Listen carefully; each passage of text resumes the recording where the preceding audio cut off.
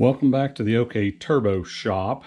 Thought I'd give a little update here since we went to Springfield, Missouri to NARAM, and I posted some videos there and had some good flights. It was a little windy, it was very hot.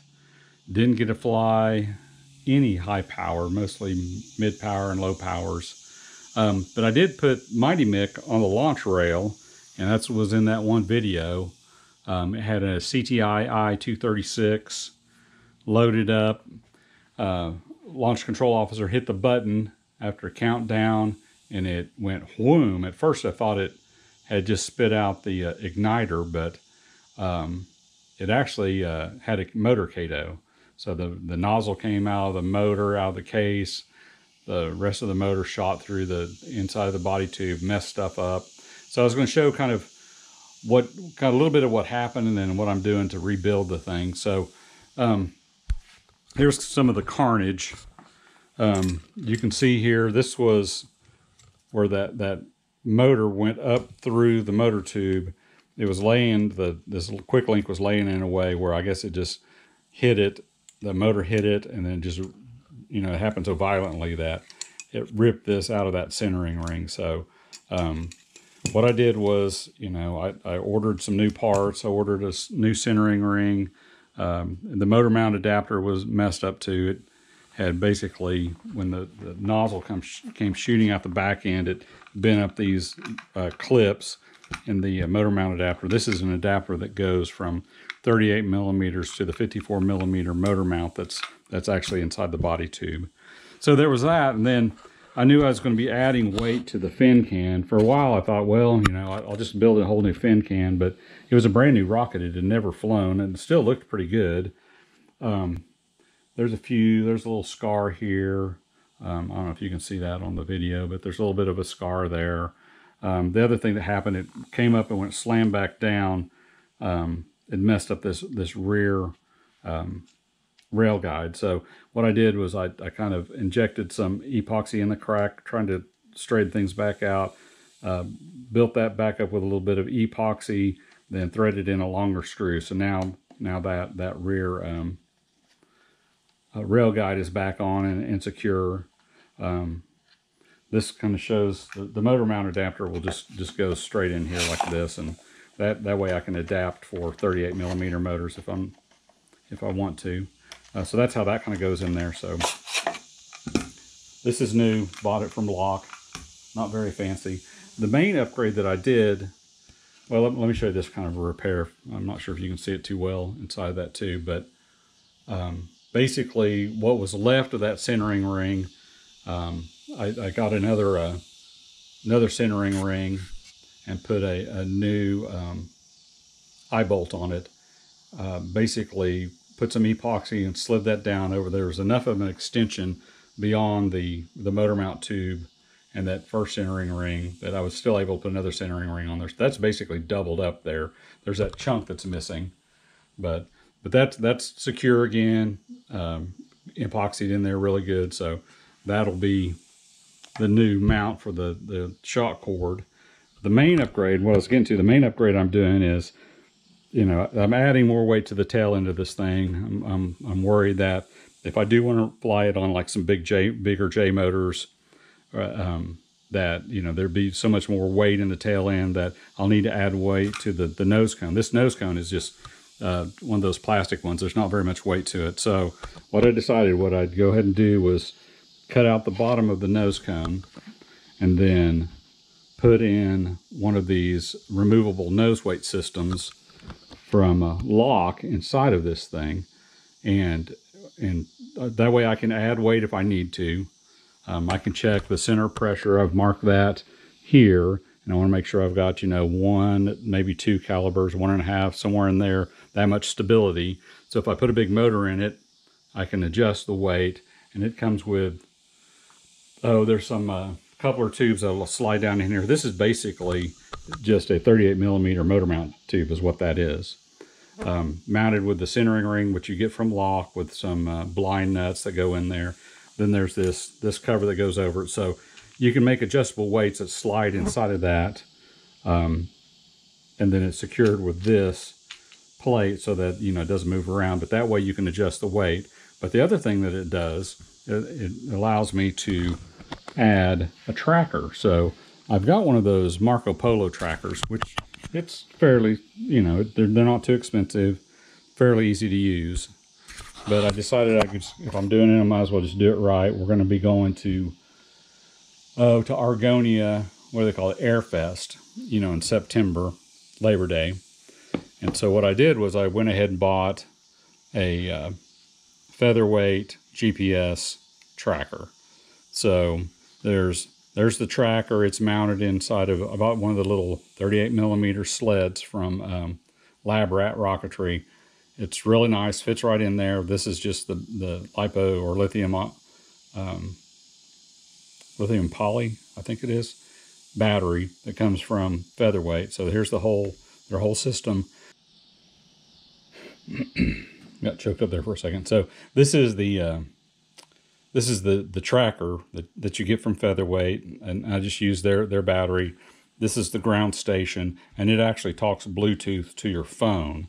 So the way this, you know, it's made as a removable nose weight system from Lock, but it has a 38 millimeter motor mount tube. So I cut out a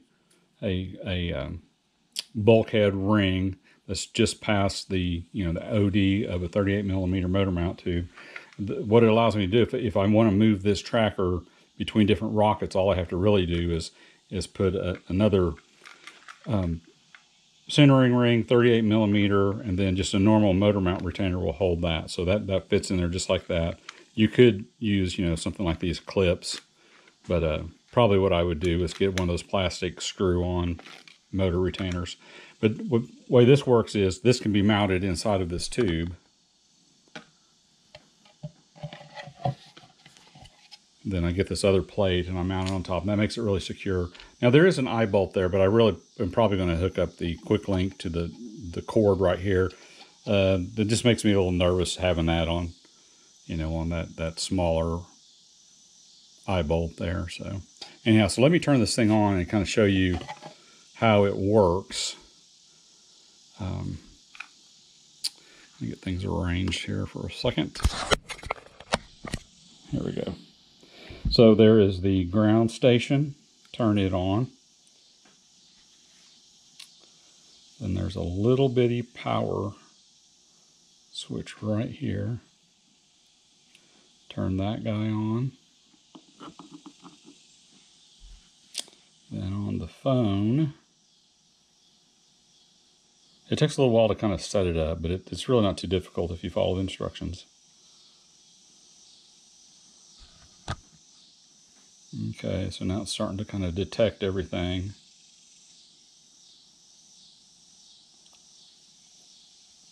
The other thing it does, it has to look for satellites. So I think here it's still looking for satellites.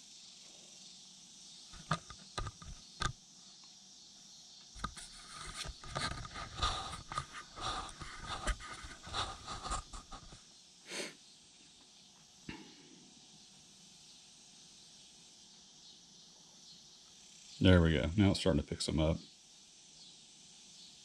So now it's up to 4, now it's up to 5, so it's green, so we're good. And the more satellites that, you know, the GPS sees, the better their accuracy is. So it's slowly starting to kind of zoom in on them. So that's the GPS. That kind of tells you what's going on with the GPS. Then when you're ready to track, you click the little tab down here that says track. The other thing it allows you to do is you can kind of get, let's say it's kind of pointing at it here. And I think this is the elevation, so it kind of tells you. So now that's kind of the attitude of this thing. Of course, we're so close to each other here, it's not really working exactly right. But anyhow, that's kind of how it works. So I haven't really used it yet out in the field. I'm hoping to go to the Tulsa rocketry launch for this weekend was canceled due to Tulsa County going into a burn ban. So that's not good. But there's another one coming up. I think it's the 21st is the backup date. If not, then there's Labor Day, Argonia, and then later on in September, there is Tulsa Rocketry's High Frontier launch in Pawhuska, Oklahoma. So I have several chances there to try and use it. But it'll allow me to do is to fly this rocket on bigger motors, higher altitudes, and not have to worry about losing it and all that. So hopefully this works good, but it was really easy to set up. So that's that. Plus it adds weight to the nose, which is a good place to add it. So rather than just put a chunk of lead, this actually adds a little weight to the front and helps out with those kind of issues. So anyhow, so that's that. Turn all this off.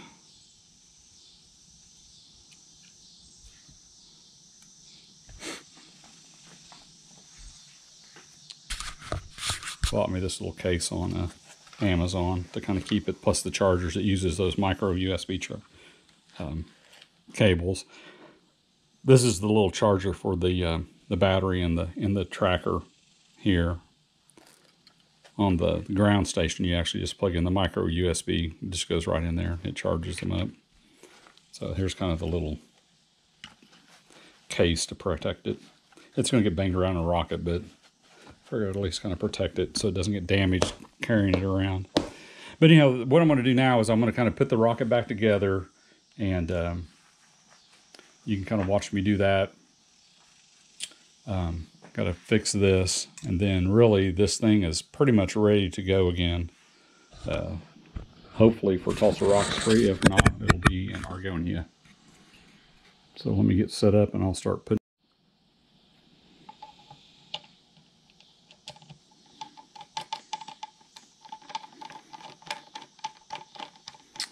Yeah, what I find out with this removable nose weight system is it's really secure for holding in the nose weights, but if all that you've got is a little tracker, it's probably better just to have a regular old plastic motor retainer screw-on, threaded motor retainer to hold it in, because all these 4 screws is just kind of fiddly.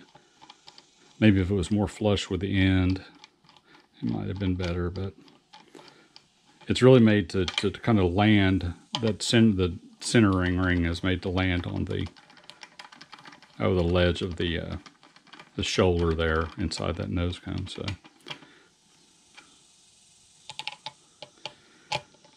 So putting the plate in.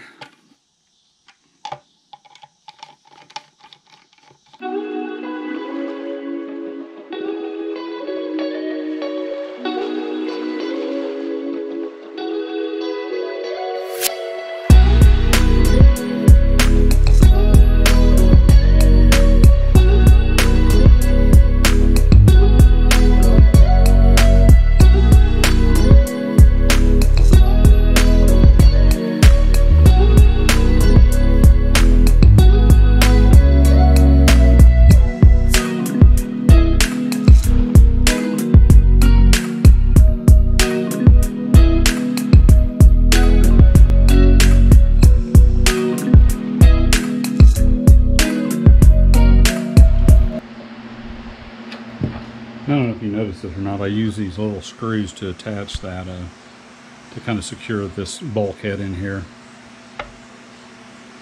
You know, if I add a bunch of weight in here for a bigger motor, I want to make sure it's secure, and it, you know, even epoxy doesn't really stick to these very well. What I normally would do would probably drill it and put a, you know, like a dowel, a wooden dowel, or even maybe a piece of brass, you know, several places to kind of secure it, drill through, and that would kind of secure it that way. But since I've already finished this, you know, you'd have to sand that smooth and finish it. Since this was kind of a retrofit, I just decided to use these screws, so that secures that in there into that bulkhead. So I didn't want to have to repaint that nose cone.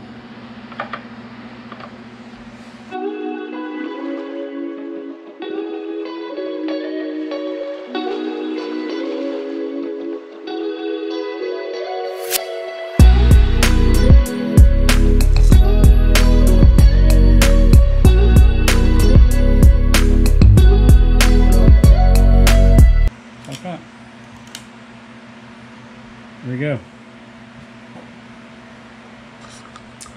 Mighty Mick is pretty much ready to go again. So I'll have to load up another motor, put the ejection charges in, do all that kind of prep, but it's back together. I mean, I'd rather fix it than build a new one, so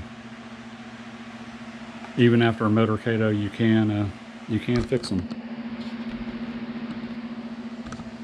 There you go. Hopefully next video we'll be flying again.